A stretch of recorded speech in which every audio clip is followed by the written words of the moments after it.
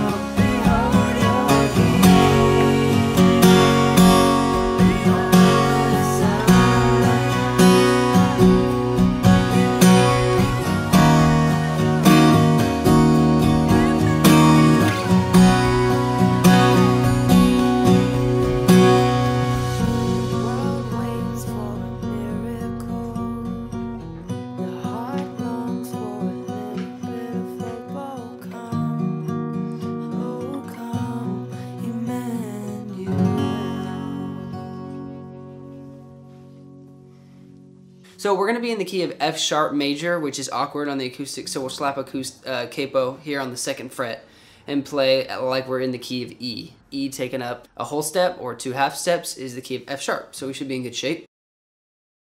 So verses, we'll play E, A2, C sharp minor here. This one's a little more uncommon, but it just works better with the pattern that they use on the piano. And back to A2.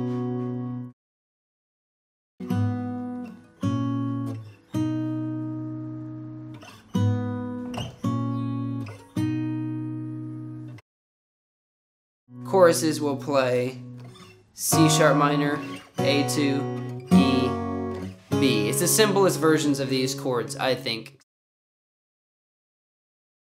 If you haven't watched my video on how to fingerpick with good technique, make sure you watch that because it makes this sort of thing so much easier. Watch that video, I encourage you, or ignore me and keep watching this one.